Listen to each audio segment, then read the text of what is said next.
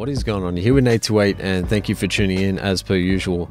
So I want to share with you guys this plugin. It's called Smack Attack and it's by Waves, and it's a super useful plugin. It's been around for about a year now, and I was going to do a review when it first came out, but I decided against doing that because every man and their dog was doing a review on this and I just didn't want to jump in that pool of sharks.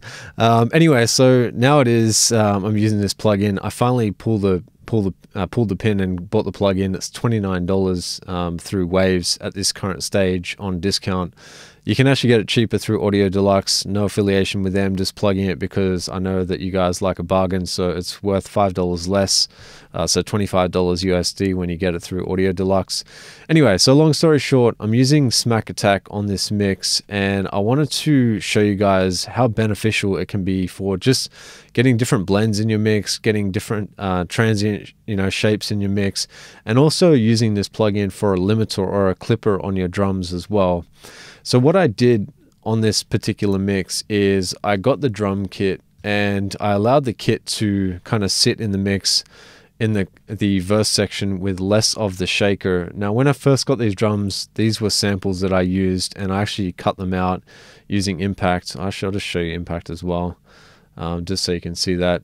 So this is the first sample that I had. Unmuting that. Let's go up here. So I had this sample, and what I did, I cut that sample up and I used Impact to do that. And Impact pretty much allowed me to cut the sample into sections. And when I did that, I had that section there with the shaker on it. So for the chorus of this actual track, I wanted to have the shaker in there, but in the actual verse, I wanted to reduce it. So I used Smack Attack to allow me to cut out some of the sustain on the mix, and also increasing some of the actual attack of the drums as well. So let me just play you the mix first so you can hear it. Pay attention to the verse section, which I'll play first, and then listen to the chorus section where it actually increases with the shaker. So just listen to that.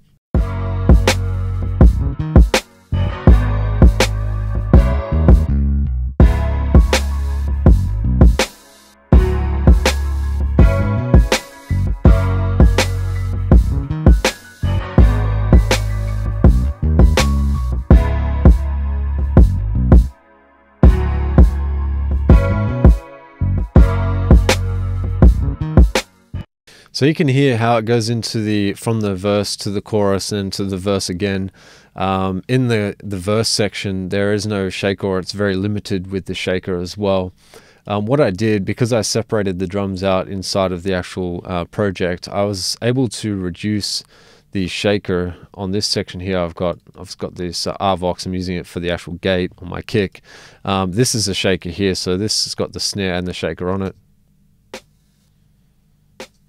So you can hear it's still a little bit there, but it really does reduce in volume in comparative to the actual chorus.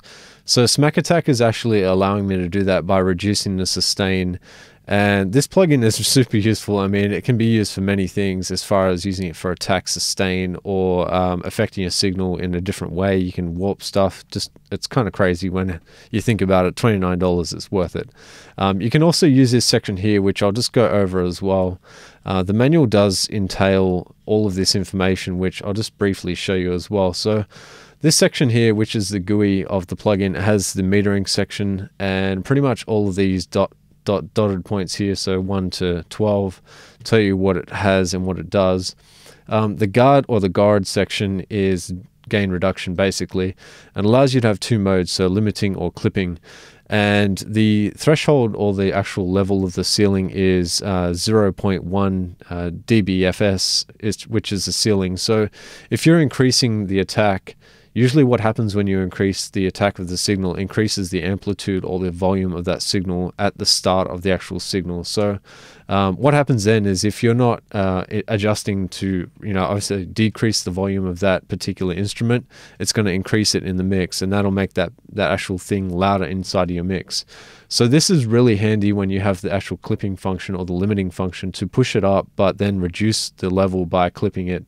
And I really enjoy that about this plugin. So let me get to the plugin and show you kind of what it can do when I'm talking about that as well. So first off, I'll go to this mix and we'll get down to this actual kick here. And I'm going to drop Smack Attack on the kick. Actually, I already have it on there so you guys can show you what's going on here. Just going to unmute that. We'll put it into a stereo mode because I know it's going to flip it back into stereo anyway. Awesome. So we've got the actual kick here, and I'm going to show you kind of what Smack Attack can do to this kick, just so you know kind of how you're working with it. Obviously, it's got a visual guide, which Smack Attack has here, but to show you on the actual audio sample will really help you guys understand how it works. So let me get Smack Attack, and we'll just boost this by quite a decent amount. I'm going to turn off the clipping function because that's going to allow this transient to be pushed up in the mix. And I'm going to bounce this so it shows you exactly what's happening. So we'll go mix selection. Just allow that to bounce it out. And obviously it told me it clipped. I don't really care about that. But what's happened here, it clipped because I put the attack up so high. And this is why this function is super useful when it has the actual clipping function here. So if you weren't using the clipping function, this is exactly what would happen in your mix. You would get a really high peak here, which is the transient at the start. So this is the first loudest part that's in that particular kick. And that's really pushed up pretty much to 0 dB. And you can see, actually, yeah, you can even see it's already cut it off here. So this is called clipping. So it's actually clipped the signal because it's been so loud inside of the mix. And that's why it gave me that error and all that jazz that happened just then. So what happens with Smack Attack is it actually has the function. I'm just going to delete that out because we don't really need it there. But Smack Attack has a function here, which if you use the clip section on it, we'll just go back to that. If you use the clip section on this, you can actually clip the audio, preventing it from actually clipping inside of your DAW, and it clips it inside of that plugin. So it allows the volume to be pushed up at the transient, and I'll just bounce this out again. We'll just quickly do that.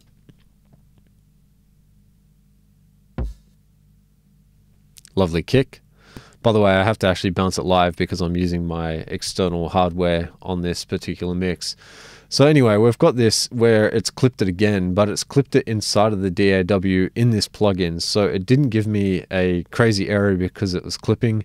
It actually allowed the plugin to clip that transient, but also allowing it to be pushed up in the mix as well. So it actually sounds louder in the mix. It's allowed the plugin to be adjusted, obviously according to that.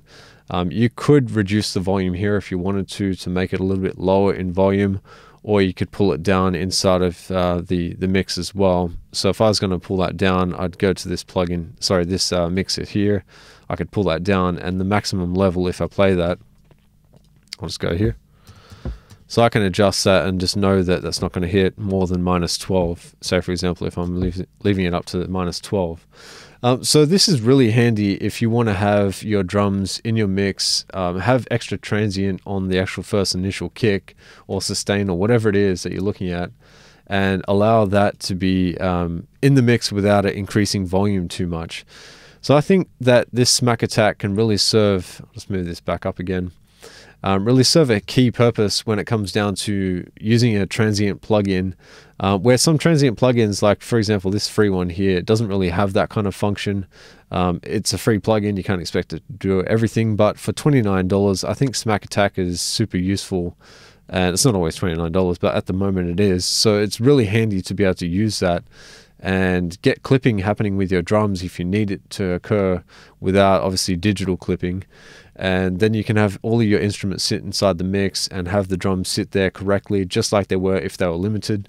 But you're having extra transients and all that good stuff that comes from that Smack Attack. So anyway, I hope you guys enjoyed this little tutorial, and I'll catch you guys on the next one. Peace out.